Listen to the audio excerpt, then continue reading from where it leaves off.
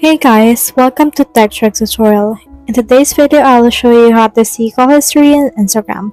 If you want to know how it's done, this video is for you. In order to do that, what we can do is we can head over right here to our Instagram. Once you have head over to that, you can see in here your home page, and in here you can see in here some particular icons. So this icon right here for search, for plus, for reels, and for your only page. So what you can do is you can click on the icons in the upper corner right here, and you can see right here that I have this call from this person.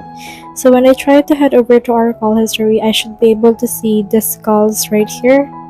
And if you click on this one right here, you can select on this option and you can restrict or report them if you don't want to receive calls anymore.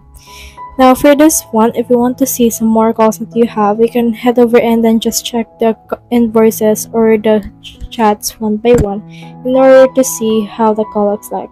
On some cases, you can see in here this particular page, the actual camera with plus icon. You can click on that in order to see your call history.